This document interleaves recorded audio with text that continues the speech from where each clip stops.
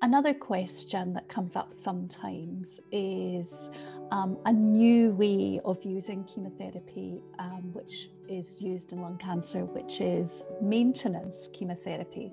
Can you explain to us a little bit more about that and why it might benefit some people?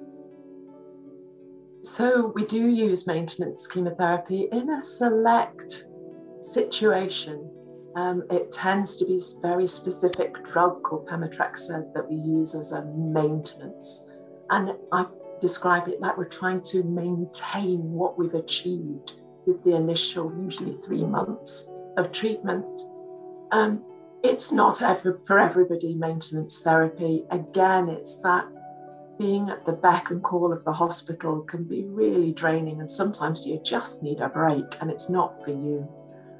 The downside of maintenance therapy is as time goes on, your body will start to get more and more run down, and it's hard to keep maintenance chemotherapy going for very long.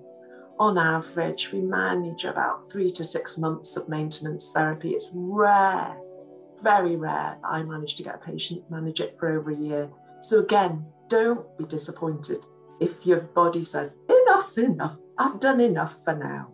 And that's okay. You've done what you can do. It's time to stop.